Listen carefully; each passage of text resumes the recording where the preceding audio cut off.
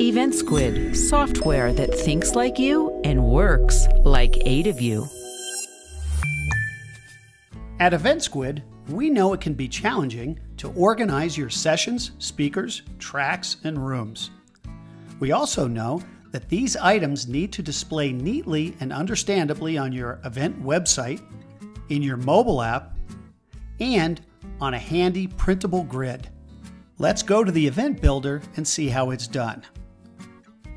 We'll start in the Event Builder under Location Details by setting up rooms for each of the venues that you have. You simply select the venue, and then to create a room, just add its name and capacity. Click the Add button, and now you have another room. These rooms are saved from event to event. If you need tracks, go to the Track Manager and create your tracks by entering any name and then adding it to your track library. You don't have to use tracks or rooms, but for complex schedules, we certainly recommend it. Now let's visit the Agenda Manager. On some Eventsquid sites, this is called the Schedule Manager. For a basic setup, you can use this screen to enter agenda slots, descriptions, and shortcut titles.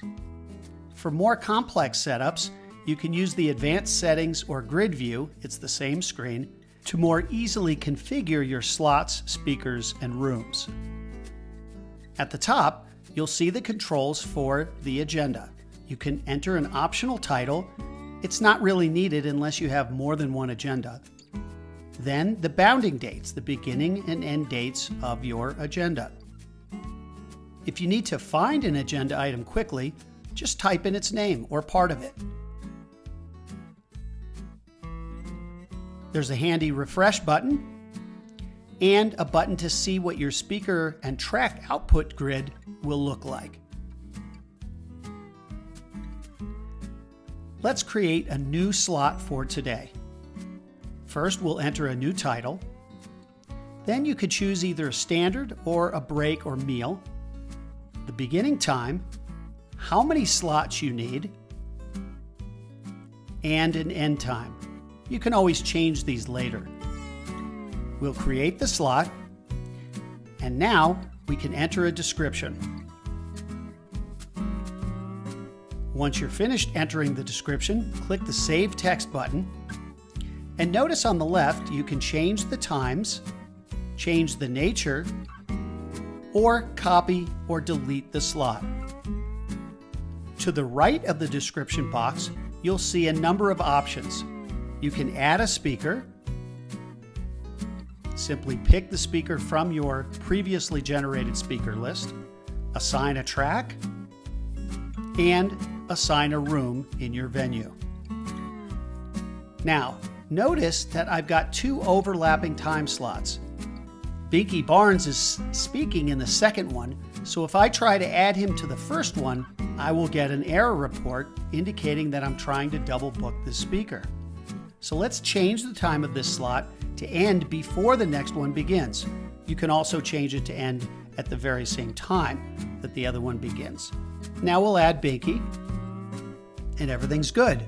But what if I forget about this and I go back and change the time of the slot to overlap with the next one? We'll still get the warning. Creating agenda slots is easy, but what if you'd like your registrants to pre-register for certain sessions?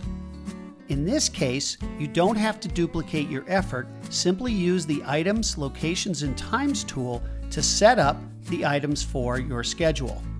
Just locate the sessions that you intend to drop into the agenda, click the Update Agenda button, and those items will automatically be added to your agenda. You can add a short title, but the system will import the time, the room, and the description. This feature saves you from having to copy items manually from your items area to the agenda. Once we add it, it'll show up right on the grid where it's supposed to be. That's the scheduling tool from Eventsquid.